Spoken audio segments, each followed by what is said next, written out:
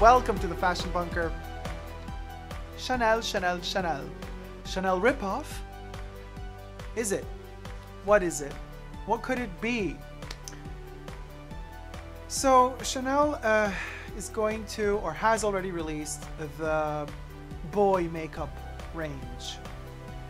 Very small range, like eyebrow pencil, foundation, and lip gloss. Now, mind you, this is a first for Chanel. You know, they're kind of wiggling their way through this. They're not really saying it's for men. You know, they have the Boy Les Exclusives fragrance, which is a perfume that they marketed to women that like to wear their boyfriend's white shirt.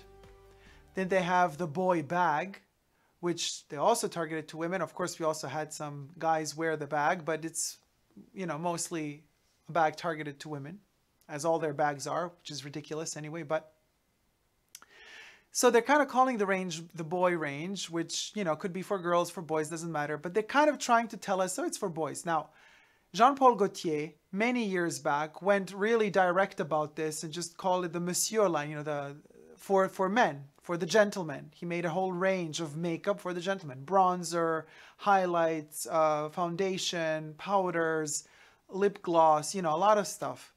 It didn't really work very well. I mean, a lot of the cosmetics and fragrances from Jean-Paul Gaultier were discontinued. Not everything, but a lot of, well, all of the cosmetics, but the perfumes still remain, some of them.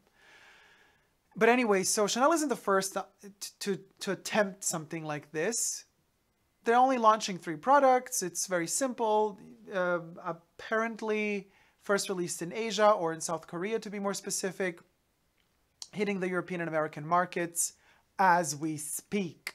Now, I have been confronted physically with only the lip balm. But before I purchase new makeup, or, well, in particular makeup, I do my research because I know how these big companies usually work. They would just rebrand the same product, call it a different name, change slight alterations, but the basic structure, the chemical structure of their product is basically the same. You can just adorn that tree that you already have with slight variations. You could add a little red ball on that tree in that corner instead of a blue one and call it a day. But it's still the same tree. And this is basically, if you really go on the Chanel website and you check out the composition and all of the ingredients that kind of build up these products, between the boy range and the female range would be the same ingredients, basically. We're going to get to it. But I've been asked several times, oh, Dacob, can you make a review? Purchase these products, make a review. What do you guys think? I'm not just like plucking all this money from trees and just like purchasing these products according to whoever wishes a certain review. That's not how things work. I actually, if I'm going to spend my money into something, and trust you me, I am spending my money, I'm not getting these products for free, I'm going to buy something that actually works for me. You know, I'm not going to, just for the sake of a review, buy a cosmetic product that I'm never going to use. Makes no sense. Now, but I was very intrigued and I love the idea, you know, that Chanel was going that route. Whether or not they're very direct about it being for men or not is a different story. Now, if you really look at their website, they actually have videos showcasing how to apply the makeup. And yes, a man is applying the makeup. So that is kind of very, I guess, official. This blonde dude is applying makeup. I guess maybe they have a different video if you go to the Asian website. You know, the Asian kind of part of the Chanel website. Maybe there they have a different type of video. I don't know. Maybe they have some South Korean guy applying makeup, you know, just to make it more sellable for their market. I have no clue. I didn't check that. But anyway, love the idea. After all said and done. But when the prices were released, I was like, let me get into these ingredients even more into specific, because the prices, when I compare the product, the boy product, to the equivalent same product but targeted to women within the Chanel range, we're going to get to that as well in a minute, I notice a price discrepancy. A price discrepancy that within some products in some countries is minimal to none, like in Great Britain. The lip gloss for women and for men is the same price, but that's not the case in America, and it's not the case in the rest of Europe. Same applies for the foundation. Huge price discrepancy between the female version and the male version, and also a price discrepancy between female and male version of the brow pencils. But let's rewind for a second and analyze the pricing within luxury brands, products, perfumes in particular, targeted, or creams, targeted to men and targeted to women. Most of you who follow my channel will know this by now, obviously, that usually fragrances that are targeted to women cost more than the equivalent concentration,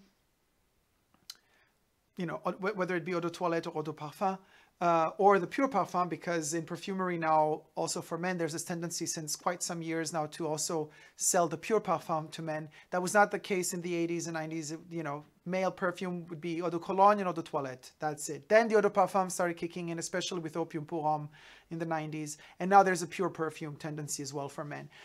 But still, the same concentrations within the same fragrance brands targeted to men and to women, different price, greatly and vastly.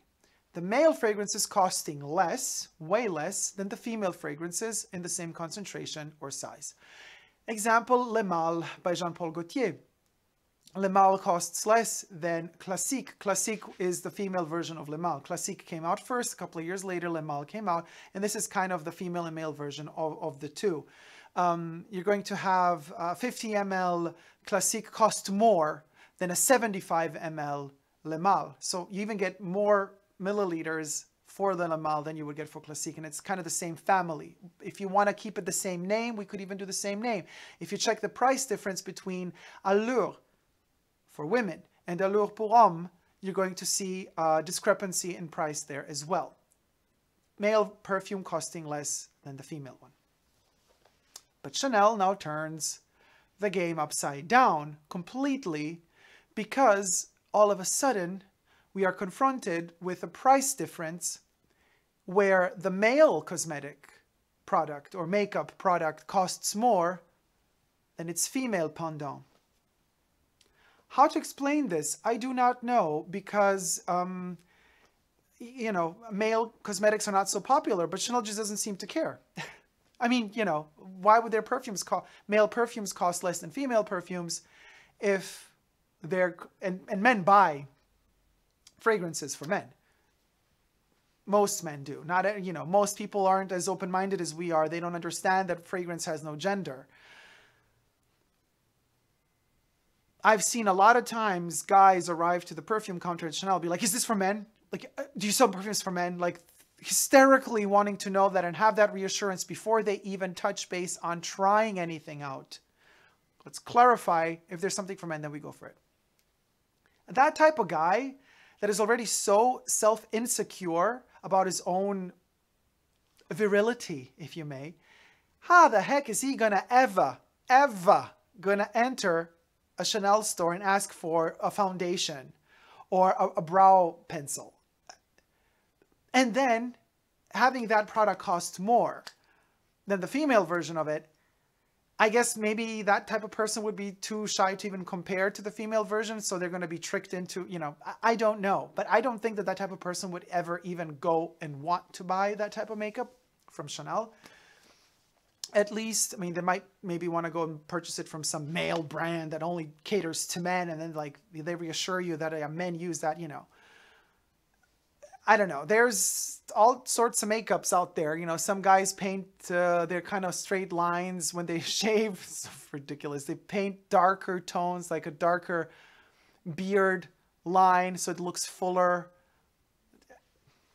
whatever. This is just not cringeworthy. But let's get to this pricing. So I'm going to move to the side because, okay. So let's start with the first comparison here, guys. The first comparison being the eyebrow pencil. Okay, so we have the Boy de Chanel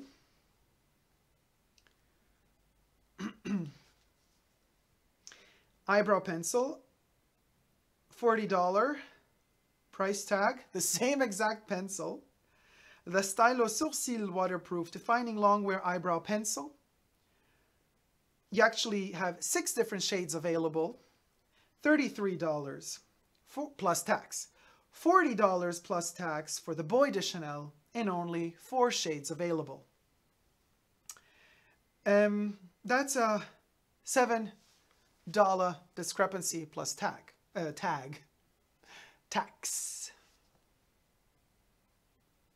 Now you can check out the product, the ingredients on the Chanel website. They list the ingredients. There's a list of ingredients. They're the same. More or less the same. Things vary slightly when it comes to the pigmentation, the colors of that particular shade of pencil color that you're buying. Maybe they want something to be more or less mattified, but with like eye pencils, eyeliners, not eyeliners, with the eyebrow pencils, it's all mattified anyway. So $7 difference plus tax. Moving on to the next product, the Boy de Chanel foundation, available in 8 shades, $65 price tag plus tax.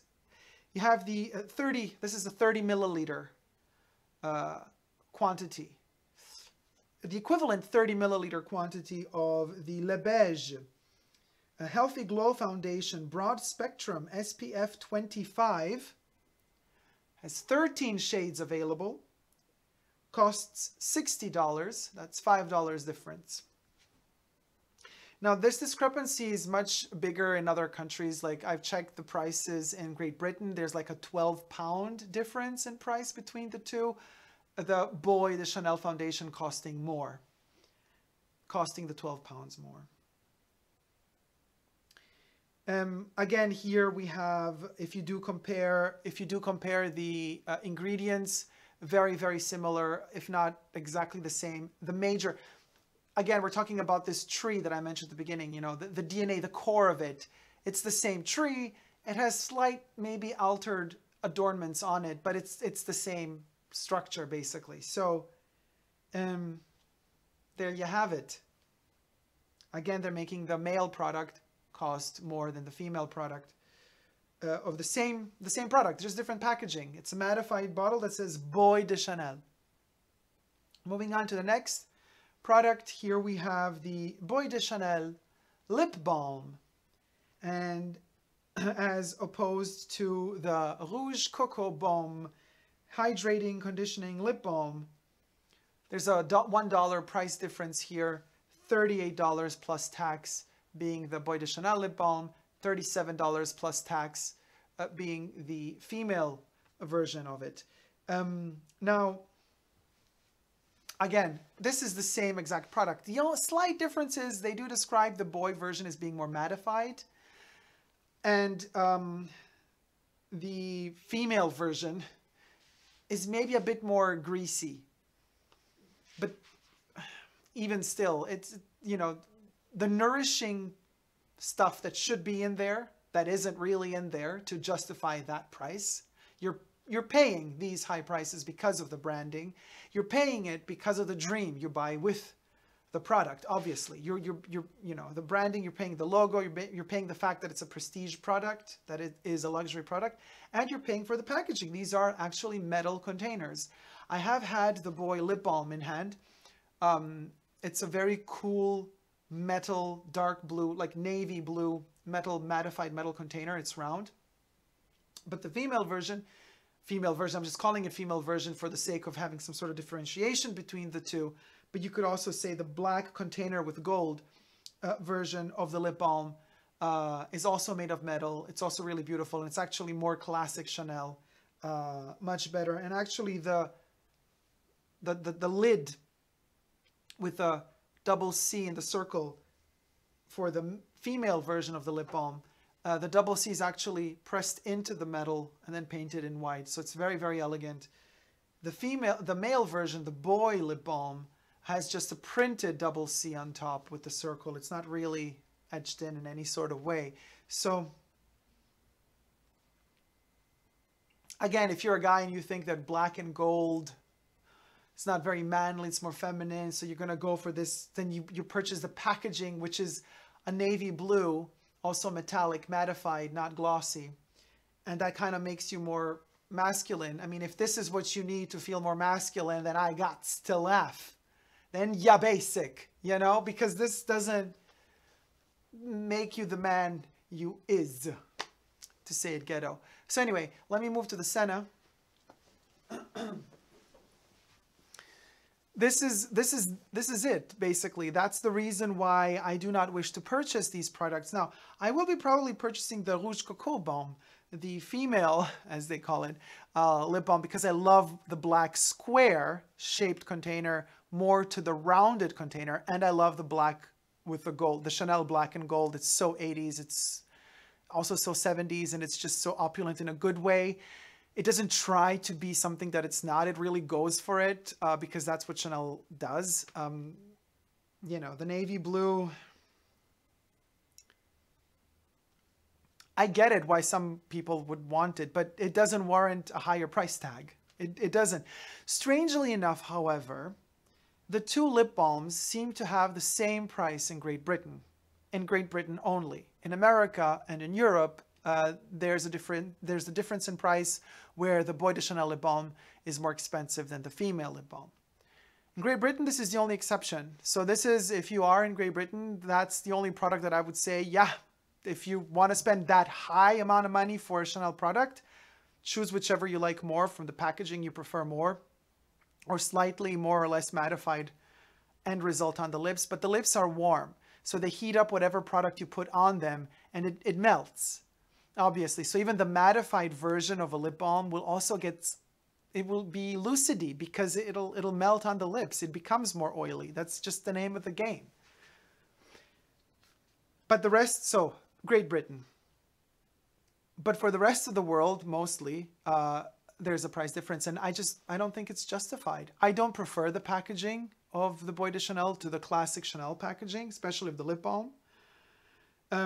I do like the fact that when it comes to the foundation, I like the female version of the Le Beige foundation more if I'm going to go for this glass foundation, because this semi-translucent bottle shows you how much product you still have left inside.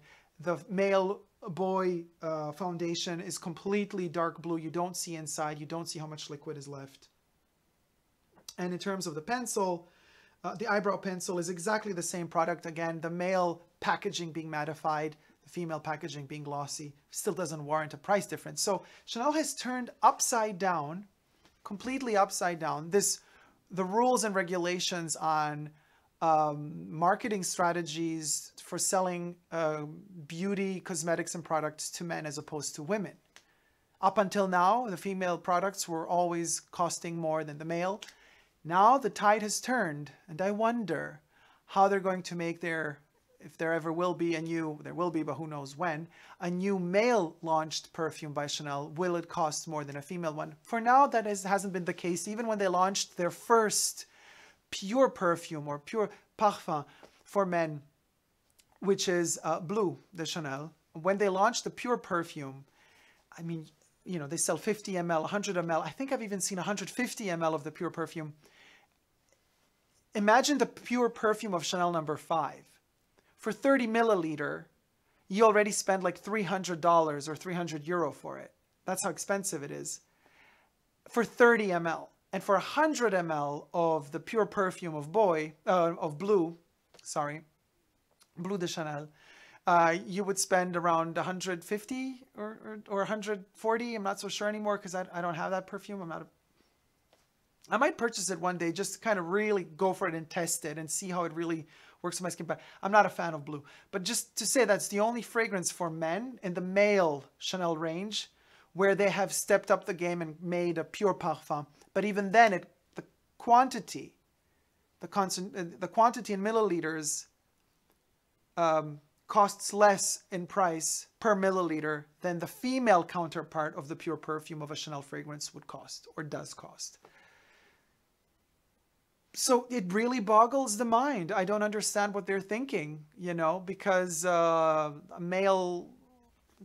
makeup for men can flop easily, and then you make it cost more than the female version. So is this a ripoff, is my question? Or what's the game? What's the end game? What's the game they're playing? What is behind this decision to make it cost more? Is it to make people, I don't know, just like, is it to be like anti-everything and be just like, we don't care. We don't care. We're just going to make these 3 products because we're fabulous and we don't care. You want it, you got to pay for it. If not, not. Or did they really just make a mistake? Did they not think that people will compare the price of the same exact product just packaged with a different name on it? I really defies all logic, as many things that they do in terms of their price decision making oftentimes does defy all logic. Thank you guys so much for watching. If you like this video, please do thumb it up and let me know what you think in the comment section down below. Also, if you haven't already but wish to, consider subscribing to my channel here on YouTube. I'm also on Instagram, Facebook, and Twitter. I'm also on Patreon, Super Dacob, all spelled together.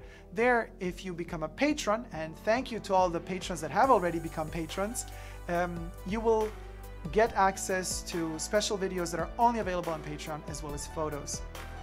Other than that, I can also offer you merchandise.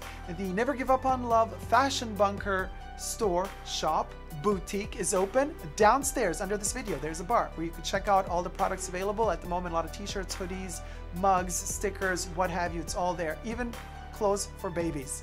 All right, guys, I love you so much. Don't forget to never give up on love. See you soon. Take care. Bye. Mwah.